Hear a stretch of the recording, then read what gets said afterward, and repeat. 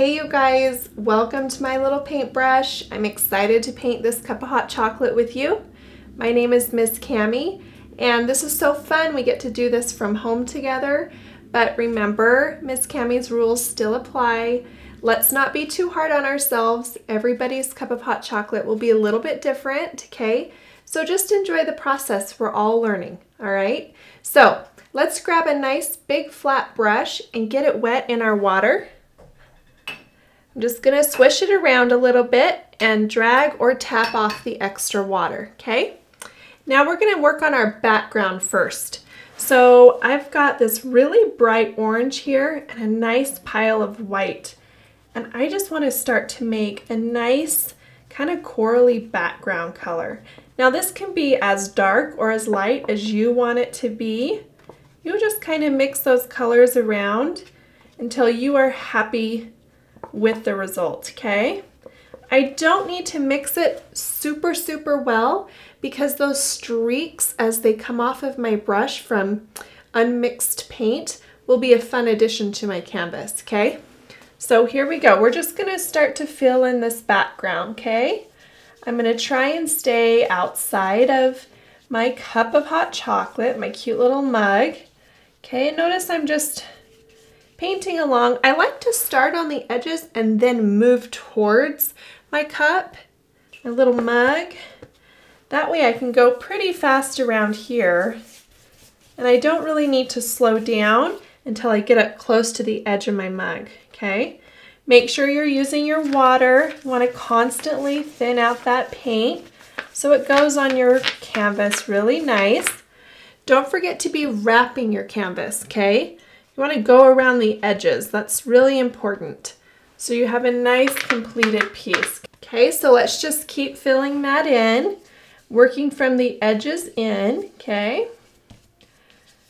And just kind of paint in the motion of wherever your cup is. So we're just kind of following that shape, okay? Mix paint as you need to. Load your brush nice and heavy with that paint. Okay, now I'm gonna start to move in close to my teacup. So I wanna slow down just a little bit so that I don't get any inside of there, or as little inside of there as I possibly can, because obviously we're gonna have a nice turquoisey cup, and so we don't want too much of this bright color in there because it'll fight our turquoise, okay? So I'm gonna come in here, go around my plate. Okay, keep going to my water. Come up here and go around here. Nice and easy. Go down to my little corner. Notice I'm using the shape of my brush to help me get into these different sections here. I'll move to the toe of my brush to get in that little part.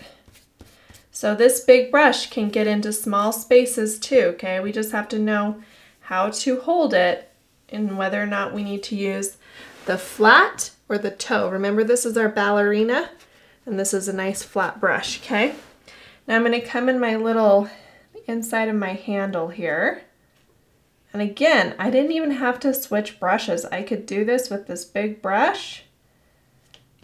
It's all just about how you place it on the canvas.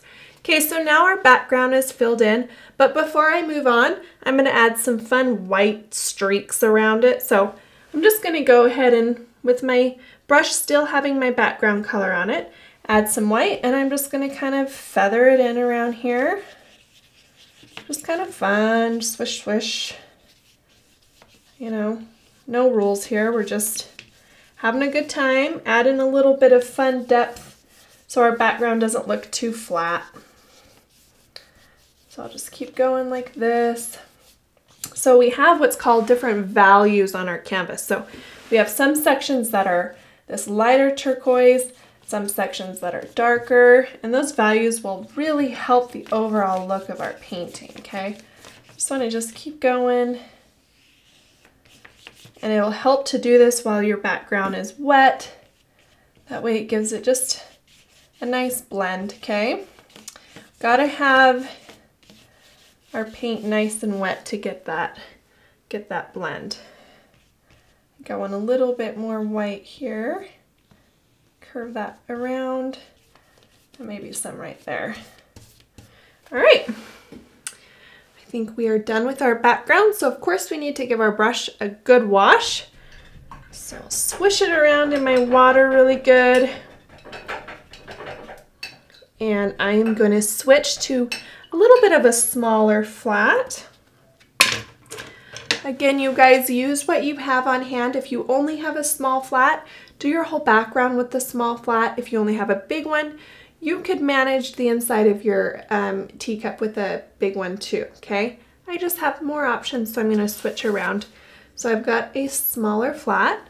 I'm going to get it wet now, but I'm going to do it in clean water. So I have 2 jars of water here. I'm going to get my brush wet in the clean water, not the water I just washed my coral out with. Okay, so now I'm going to start to go around the rim of my cup.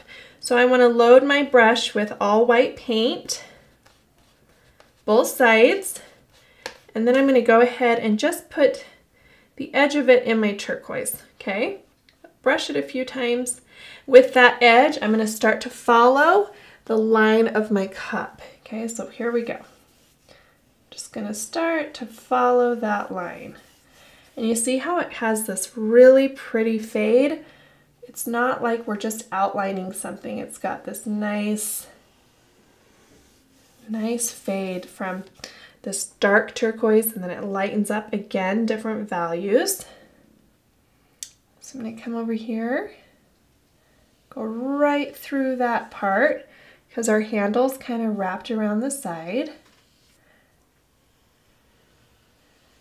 Okay, and just I kind of brush a few strokes in for a little bit of fun detail on our cup, and you can do that. You can add things here and there. Every time I load my brush, I'm doing all white, then I'm adding a little bit of that turquoise. Then I'm just kind of brushing it in a little bit, following the shape of my cup. Okay, get some white on there and kind of, you don't have to fill in your whole teacup with white because your canvas is already white. Why should we give ourselves that extra step when we don't need to, right? But we can blend in with the white anytime we feel that it needs to happen. Okay, so let's go around the top here. Nice and steady as we can. If your brush is loaded enough with paint, and if your paint is diluted enough, you're not going to have a problem just swooping across your canvas. If your brush is too thick and sticky with paint, you won't get that nice offload, and you might just find that you're just very frustrated. So make sure you are diluting your paint as you go, okay? All right, so we're gonna go around here too. Up and around there. Okay, we'll just follow that around. Nice and easy. Pressing our bristles so they fan out right into our hot chocolate or our tea or whatever it is we are having in our cup today. And then wrapping it right there, okay? So there we go. So let's go ahead and get our handle done. Getting in that water, make sure we use our water. It's super important. Remember, our paint is thirsty. So come around here and do our handle. Loading my brush the same way every time. Okay, super important. And then we'll do that other side. Just follow that around. You know, sometimes we have to go over it a few times, and that's okay. All right, more water on my brush. Now we just have to do our plate. So I'm going to come down here and just get the edges of this plate here. And this, of course, touches the bottom of our canvas, so this would be a good time to wrap it if you are concerned about that and feeling like you want a nice wrap. Now I'm just going to very gently kind of shadow some of this cup right down here along the base. Put some white on there. Want to have a little bit of shadow where the cup and the plate are coming together. I want to blend some of this better here. Okay, so that section right there is nice and dark, okay, where that plate and cup meet. And then I just like to take that brush and just feather all around. Super fun. And our cup is all in. So wash our brush again. Really good. Now I'm washing it in my dirty water. I want to try and keep my clean water clean just in case I need to dilute some white paint. I'll have a nice clean jar of water to do that.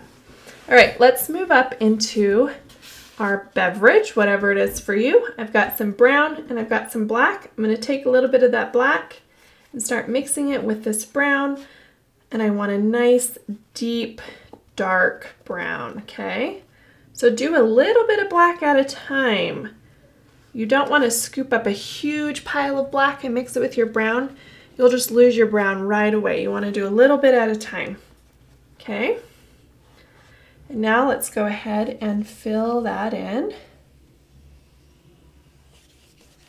I'm going to need some more water on my brush. I can already tell because look, I'm not able to really fill that easily. I'm having to brush over the same areas over again. So I don't want to do that. I want to add some water, loosen up that paint. We shouldn't have to work that hard. It should just go nice and smooth. So get a nice smooth edge here. And up and around, and then it goes up because this cup is kind of tipping over a little bit, so we're going to get a little bit of a splash. And then along here, and along this line. See, it's coming in nice for us. Just keep filling that in.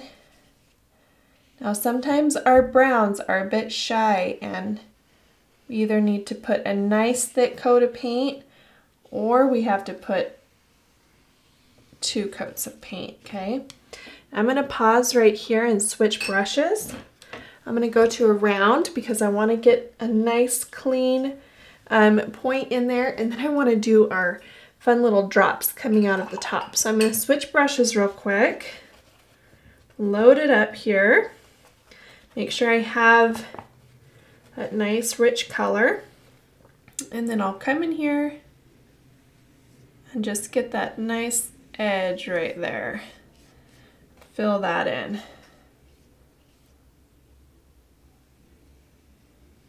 There we go. Notice I press hard when I want a nice clean line. Now we've got 2 drops that are splashing out of our cup, okay?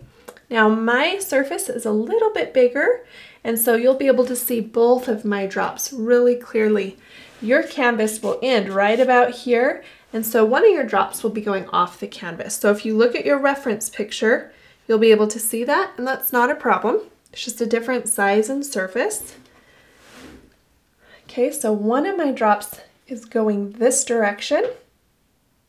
So I'm going to go just make that shape just like that. And then go ahead and fill that in. Okay, no big deal. And the other one's a little bit higher. It's still kind of dripping the same direction, but it's just a little bit higher up. Okay, and then just fill that in. And there we go. We've got a little splash happening. All right, I'm gonna wash out that brush, both brushes actually, because I just stuck that red flat in there real quick so I could move on to finishing my hot chocolate. So I'm gonna wash that out. And let's go ahead and put some eyeballs in. I find that circles are easiest with a flat brush, but some newer artists prefer a round. So you can use your round if you want, okay? Just make sure it's nice and thinned out, your black paint. Swirl it around a little bit in some water. And thin it out. And then let's go ahead and make our eyeballs. I want some nice big ones. I love the big eyes, okay? Probably because my daughter loves all things with really big eyes. But circles can be tricky. So sometimes we can start a little bit smaller. Because we can always add, but we can't take away, right? Especially with our black paint. So we want to be careful with that. Get a nice, as round as we can. We're not going to be too hard on ourselves. We're just going to do the best that we can, right? And then over here we'll have another one. Okay, just get the basic shape in there, and then I can come back and kind of clean it up a little bit. And don't be nervous about flipping your canvas around if you need to, or even taking it off the easel for a minute. It might be easier to get your circles that way. I would definitely be doing that if I could, but right now I gotta work with my canvas in the same position, okay? So if you need to switch it, flip it around, you do that. Okay, so we're gonna try and just get our eyeballs close to the same size. Okay, and we got those nice big eyes. All right, so let's wash our brush out. Let's wash it super, super good, because the next step with this brush is gonna be glitter, so we want it nice and clean. But I'm gonna flip it upside down real quick and use the bottom like a stamp, and I'm gonna get in my white paint, make kind of that nice chocolate chip look on the bottom of my brush. And then I want to give my eyes some nice reflective dots. I'm going to do a nice big one and then a little one kind of right on top of it, but not touching. And we'll do this side. If your black eyes are too thick with paint right now, wait till they dry. Mine are nice and thinned out, so I can do that. And then wipe the bottom of your brush so that you don't stab yourself with some white paint. And now let's switch to a detail brush. Get it wet, load it with some black paint. Then I'm gonna put a smile, and I like to put my smile pretty far up and right in between those big eyes, okay? So we'll just swoop a smile in there. Look how cute. Okay, wash that out. We are almost done, you guys. Let's go back to our little round, and we have some pink. And let's just mix a little bit of white with that. Okay, and we want to give us this nice little cup some rosy cheeks here. Okay, so we're going to come down here and just do a nice little circle here. Okay. And again, just the best that we can. Just using our bristles really lightly on our canvas. Okay, there's our one cheek. Then we'll come over here and we'll do another one. This pink is a fun play off of all these other bright colors we've got going on in our canvas here. Okay, so just get those in there. Nice little cheeks. All right. Wash that brush again, super important. But before we switch to a different brush, let's just go up into those drippy hot chocolate splashes and put in another coat of paint up there. We want to re-wet that surface and get another coat in. And then I'll go ahead and put a little bit of white on the tip of my brush, and I'll make sure I have a nice highlight at the top of these. Okay. And if you get too much white, you can just kind of go back and blend it a little bit better. Just have a nice little keeping the light at the top, right? Because that's where that light would be reflecting, is right on the top of those. I'm running out of this dark paint, so I gotta keep mixing it up there. There we go. Okay. And then now I'm ready to switch brushes again. So swish that out a little bit. Now go back to my smaller flat because I want to add some of that highlight into my hot chocolate too. So I'm going to again have to re-wet that hot chocolate surface again. And really quick, I don't have to go all along my edges like I did before, really gently, because it's already filled in. I just want to re-wet it. And then I want to put a little corner of my brush in white and start to blend in just some light up at the top of that. So we're just focused up at the top of our little splash here. Okay. Just keep moving your brush, guys. That's the trick to things like this for good blends. Just keep moving it around and go back to your different browns and your whites and add a little bit here and there. Okay, there we go. I might just come up here and just make sure I have a nice highlight in there. That last one was a little bit tricky. I think I like using my flat brush better. There we go. Okay, just about ready for glitter. Let's move to our round flat, or not a round flat, a round brush, and get some white paint in it. Make sure it's nice and clean, and let's add a few little highlights here and there to our cup. Okay, we'll put one just streaking down there, maybe one in our handle here. There we go, I like that. Okay, now I think we are ready for our glitter. So I'm gonna put some glitter on my plate, and it's gonna look white. You're gonna think, oh my goodness, I just have more white, but you don't. You have glitter, and you wanna make sure you have a super dry, super clean brush. Doesn't need to be really dry, but it does need to be clean.